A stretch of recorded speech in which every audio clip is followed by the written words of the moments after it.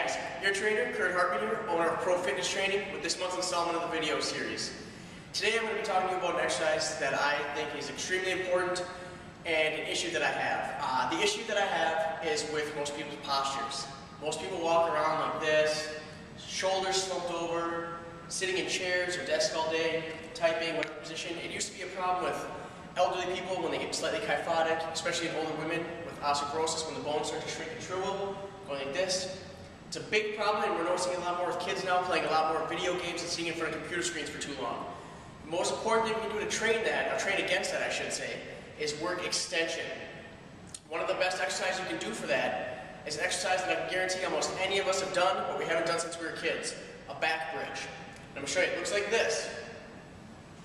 Start out laying flat on your back, reaching your hands behind your head, bridging your feet in, pressing up. Now, a lot of you aren't going to be able to do this exercise right from the get-go. An important thing you can do is start training just smaller motions of it, really just working on getting that posture back. If you need to, you can lay on a medicine ball, and we'll get one of those for example here. Starting just like this, you can just lay back on the ball, start rolling back, and really just reach and take your hands in. Even if you can just get your hands on the ground, this is a good start. From there, just slowly start playing around, slowly just pressing yourself up and away from the ball until you get some form of extension.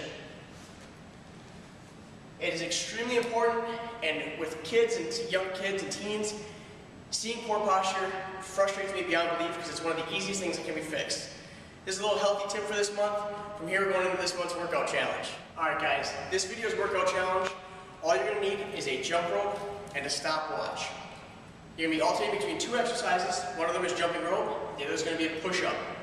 You're going to start out setting your timer for 30 seconds, just jumping rope however you can. You can go both feet at the same time, running in place, whatever's easiest for you. 30 seconds on. As soon as you're done, going down, 5 push-ups.